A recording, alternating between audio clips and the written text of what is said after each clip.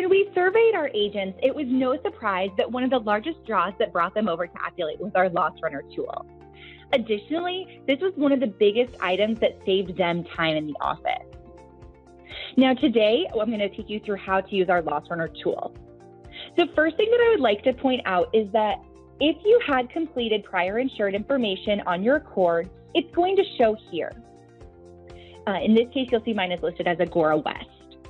Now, if you don't complete your Accord forms this way, that's absolutely fine. You can certainly edit it by clicking on Edit Insurance History here, entering all of the information that it's requesting, and then hitting Save. Now, I do have demo loss runs I'll upload for the submission in just a moment, but first I'm going to go ahead and pretend that I don't so that we can review our Loss Runner tool. Loss Runner essentially allows you as the agent to request loss runs on behalf of your insured in a couple different ways, depending on your insured situation. To launch Loss Runner, we'll go ahead and we'll click on the icon that looks like a closed envelope with a blue arrow. Loss Runner is going to launch with the default request type being Letter of Authorization. This is the most commonly used request type in the system, and it does require an insured signature. But if you find that this doesn't fit, you can also hit the drop-down and select from Broker of Record letter, Agency Loss Run Request letter, or an insured loss run request. You're not stuck with the default. However, for example, today, I am going to go ahead and stay with Letter of Authorization. Starting at the top, Appulate's going to populate your insured's information, followed by the market which you're requesting loss runs from, including an editable destination.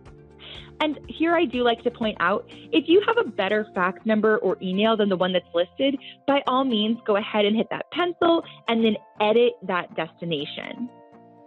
And then it's going to be followed by our policy number and the numbers as they apply to that market and your insured. It concludes with the body of the letter itself, which will provide the market with the return destination being yourself as the agent, and then finally your insured's information. I do like to point out at the bottom that you can also edit this follow-up option to any number of days that you'd like. It defaults to 90, but you can certainly change that.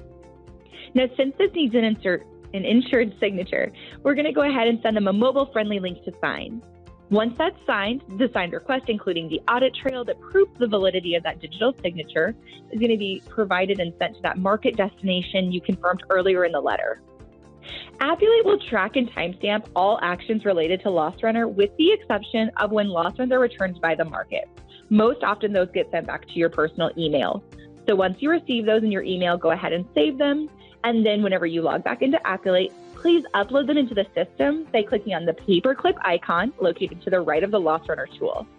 This will then timestamp and upload who put those loss runs in and when they completed the action. Our Loss Runner tool is nice and easy to use, and it will save you lots of time.